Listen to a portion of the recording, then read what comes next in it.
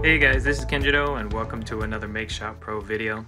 Today I'm going to be showing you how to create a custom jack-o'-lantern.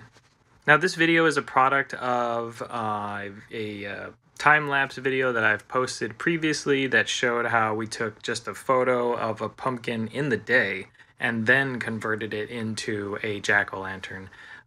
This tutorial is not going to cover that entire process. We're actually going to start with the pumpkin already having been converted into a nighttime scene, even with some of the particle background effects. And this is just going to focus on creating that sort of cutout effect with a custom shape.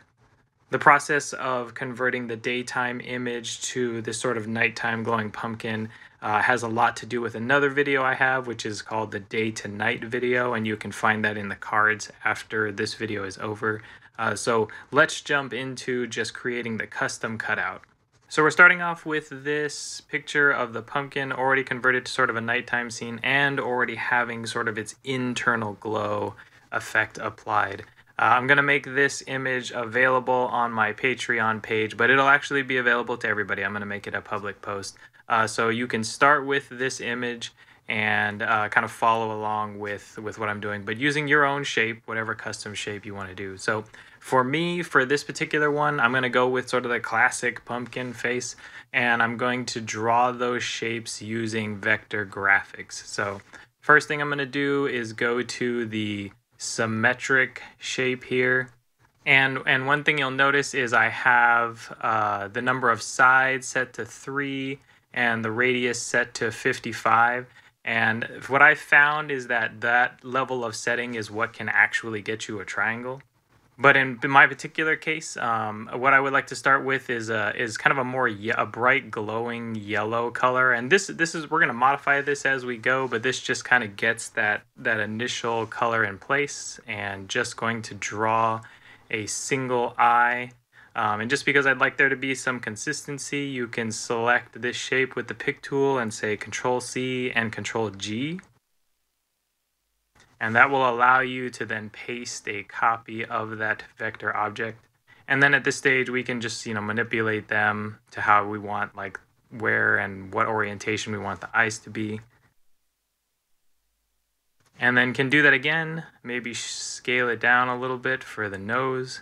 And one thing I would say, especially in this particular case, I'm not going to go down the path of using displacement maps to try to modify these shapes to match the contours of the pumpkin. So I'm just going to try to be strategic and avoid, some of these very sharp creases as I'm placing these objects.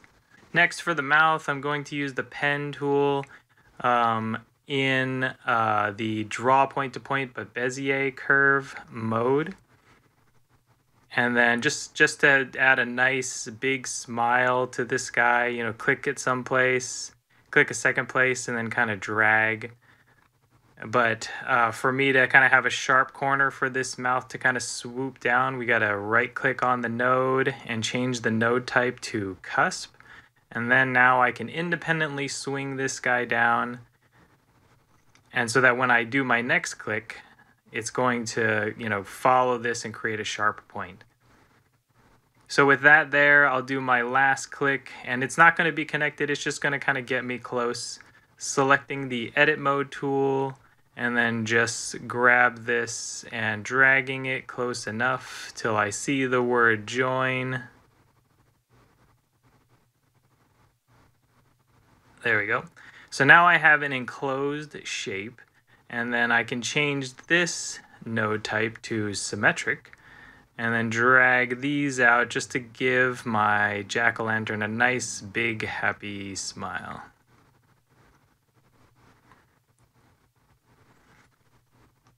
So now we have our basic shape. And what I want to do is I want to create a mask based on this reference. So I can take my magic wand tool, and with my vector layer selected and my match mode set to opacity, I can just click somewhere kind of, not on one of those shapes, and it's going to select everything except for the shapes I just created. Then what I can do is go to mask and say hide all, hide selection, because essentially I want to hide all of this except for the face part that I just created. So then right click to turn off the selection. And now I just want to add some highlights. So I'm going to create a new raster layer on top. Select a standard paintbrush. Default shape is perfectly fine. You want kind of a lower hardness because we really want a lot of this to just blend. And then we'll change our stroke color to like white, basically.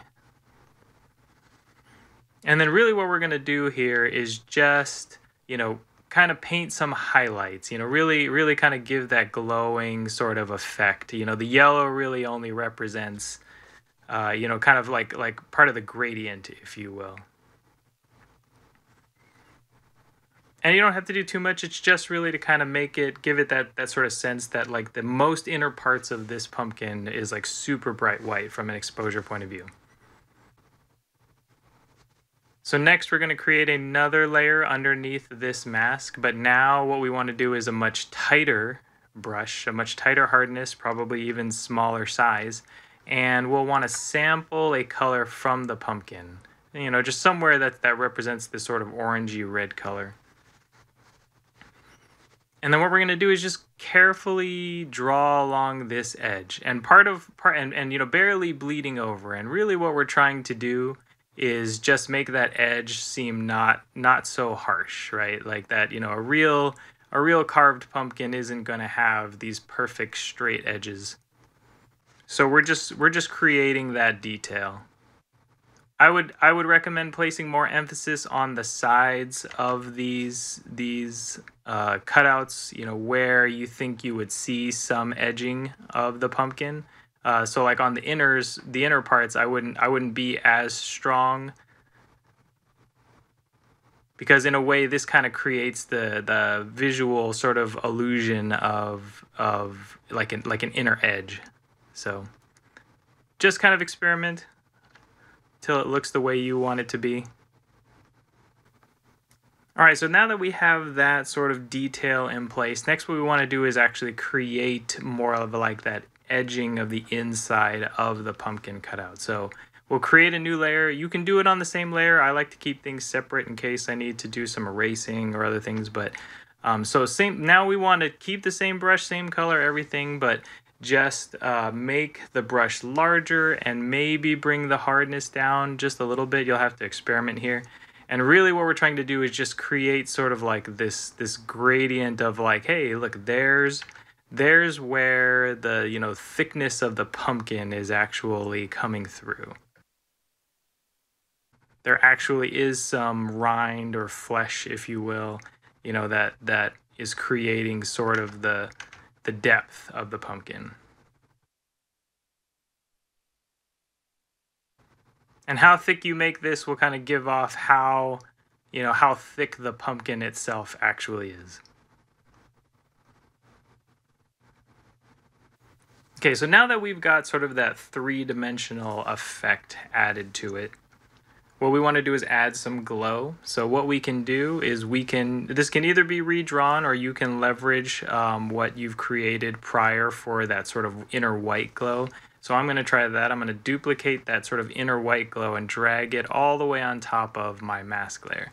So we can see it kind of, in rough order represents, sort of a glowing effect. Switching back to a white color once again. We could make this a little bit bigger, right? A little bit more, maybe not quite so opaque, but a little bit more, expanding beyond what we were doing before.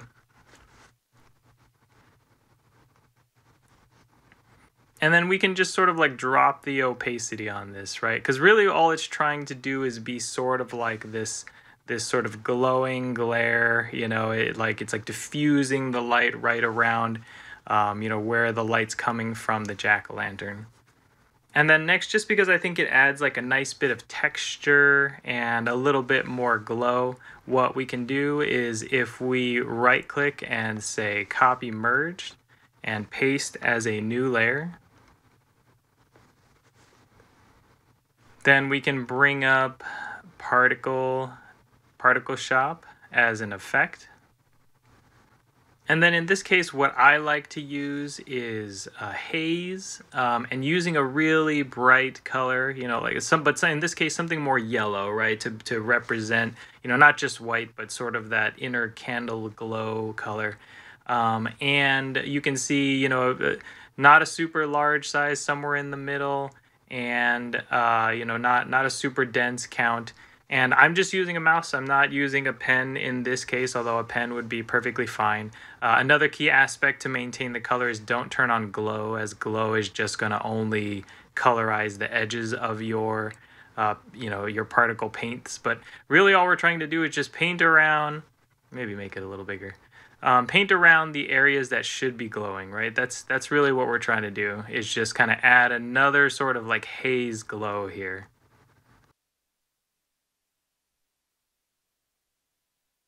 All right, and once we're done with that, we can just click save and then say save only brush strokes.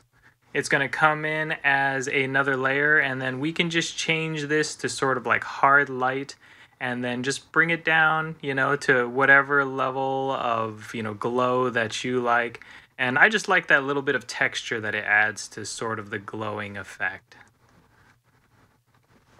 You don't have to use Particle Shop to get a textured sort of glow like that. That's just when I was experimenting what I came across, and I kind of liked how it looked.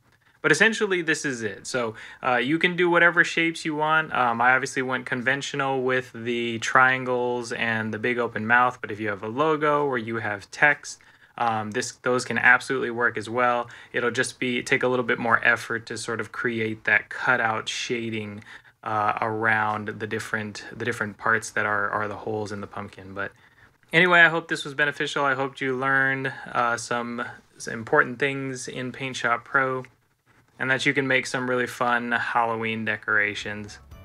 Anyway, that's it for me. If you have any questions or would like to suggest content, feel free to leave a comment. If you'd like to get updates of new content, click the subscribe button. And if you'd like to support me and the channel, check out my Patreon page, which is on the link on the screen, and I'll see you guys next time.